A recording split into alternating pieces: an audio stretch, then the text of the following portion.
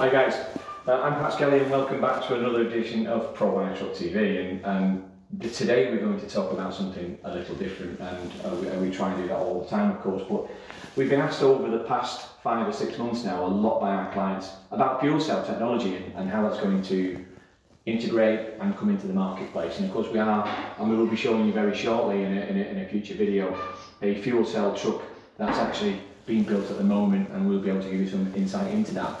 But a lot of clients are asking, and some of the guys that have come on our channel have come back into and asked us, what is a fuel cell and how it works? And what I was going to do today really is give a basic overview, and again, I appreciate 5 or 6 or 7 minutes is not going to be an in-depth understanding, but please be sure that if you want to contact us and talk to us about this, we'll be more than happy to go through it with you and actually show you one in the flesh, if you like.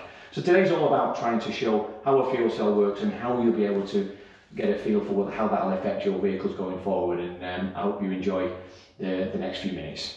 We spoke before about fuel cell, and in this particular occasion we're talking about hydrogen fuel cell, which is where everybody seems to be speaking about at the moment. But I guess there's two things with it, is understanding hydrogen as a fuel, and in this occasion to power vehicles we're looking at green hydrogen, so something that's come from renewable energy, etc. Because if you don't look at hydrogen in that way, and certainly if you start looking at grey hydrogen, then you may as well burn diesel or in fact coal. So it's focusing on the elements that we're talking about together, and in this case it's green hydrogen, so recyclable, into a fuel cell. And a fuel cell is the thing that's going to give you the power to drive your vehicle forward in this case. So I guess to a certain degree there's a number of elements around that, and of course we're using hydrogen and oxygen in this point to go through the fuel cell, which will generate the power to power the batteries, to make the motors go forward, and give you water at the pipe. So I suppose it's, how do we use a fuel cell to power machines such as a car or a truck or a van in our case? And if you look at some of the conversation I'm having right now, we're going to see fuel cell cars on the road. We do now. Commercial vehicles are not that far away, and over the next 2 or 3 years you're going to start to see this increasing as we move forward. Now there'll be a conversation which we'll have in another video about hydrogen ICE vehicles, which is a very different conversation, different technologies, but watch this space and we'll go through that with you too. So we use a device called a fuel cell, in this case a hydrogen fuel cell, because we're burning hydrogen in the fuel cell. Combined with oxygen, we're going to make electricity. All good stuff. Not something you want to do in your back kitchen at home, but let's look at how we're going to do this together. A fuel cell is a very simple piece of equipment. It's been around for many years now, and I guess it's the great and the good and the large vehicle manufacturers now that are going to turn these into elements to drive vehicles forward. I suppose to a certain degree we've been waiting for it, and it's going to be here really soon. But on a basic understanding, so a basic fuel cell, and of course there are many more complicated fuel cells than we're going to show you today. It's a fuel cell stack, and it's a stack because you've got many different slices right the way through. What we're going to show you is a basic fuel cell. So it starts off with an anode and a cathode, and of course at one end we're going to put hydrogen into the anode, which are hollowed, and it will go into flow hopefully right through the piece we see here, and you'll end up with, out through the cathode comes harmless water, and that's really the key to this. I guess, as we said before, one of the big challenges for me is to ensure that the hydrogen we're putting into the anode is green, and of course from renewable sources. Otherwise you're kind of fudging the wonderful green figures that we're trying to make.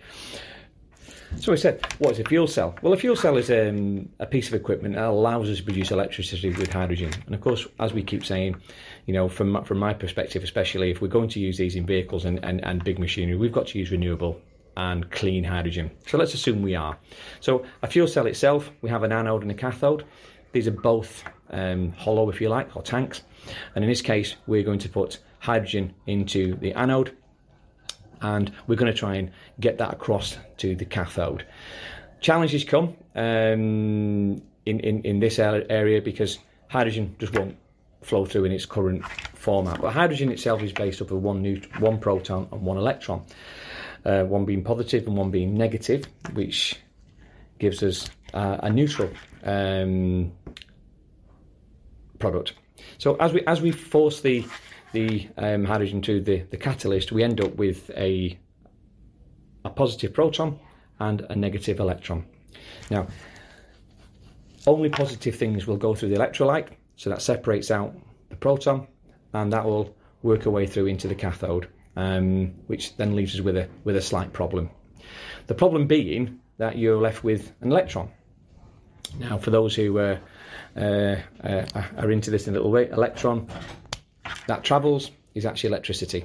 So what you're left with is electricity as it passes through the catalyst, and that has to go round. And so I suppose to a certain degree, it's only got one way to go. So we'll tap into that electricity and bring that round and over the top of the electrolyte and into your cathode. Of course, what you do then is you intercept that electricity as it's being manufactured, and that actually then powers motors and actually charges batteries. And in that way, it then flows through and you end up with water as a byproduct. That's all you end up with. So that's a very simple version on how a very simple fuel cell works. Of course, it becomes more complicated as you make them larger, but realistically, it is a very simple process. Now, on vehicles, of course, you'll need then fuel tanks to support your anode, to make sure you've got an adequate amount of fuel. And of course, if you're using battery technology as well as the fuel cell, you'll need the right size of batteries to allow you to have enough power to stay charged constantly. But you know, we've been looking at fuel cells recently which are producing 22-30 kilowatts constant of electricity. Really interesting, and we'll be able to bring that to you very soon on one of our live truck videos. So, advantages of hydrogen. Of course, there's some negatives, but let's stick with the positives right now. And the absolute positive to hydrogen, whether it's cars or vans or trucks, is it's emission free. And assuming that we are buying renewable electricity to produce the hydrogen, which of course is quite power intensive, but let's assume we are, then all your emissions for that vehicle will be water. So great advantage to that, and it's actually a great advantage over electric cars. So it gives you an interesting concept when you're filling up your hydrogen vehicle in a few minutes, as opposed to an hour or so, or even many hours in some electric car cases. So really positive. I think, as we all understand, the disadvantages in a lot of cases with new and emerging technology is infrastructure.